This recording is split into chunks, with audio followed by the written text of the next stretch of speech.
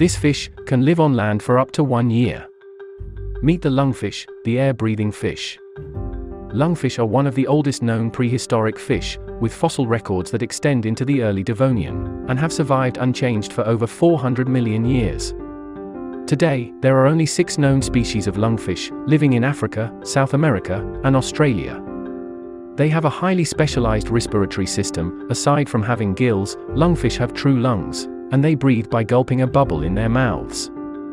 These ancient fish are the ultimate survivalists, especially the African lungfish. They can survive drought, which can last for over a year, by digging down in mud to create a burrow, slowing down their metabolism to as little as 1/16 of their normal metabolic rate, and coating themselves with mucus, which dries to a leathery body bag, to protect themselves from total dehydration.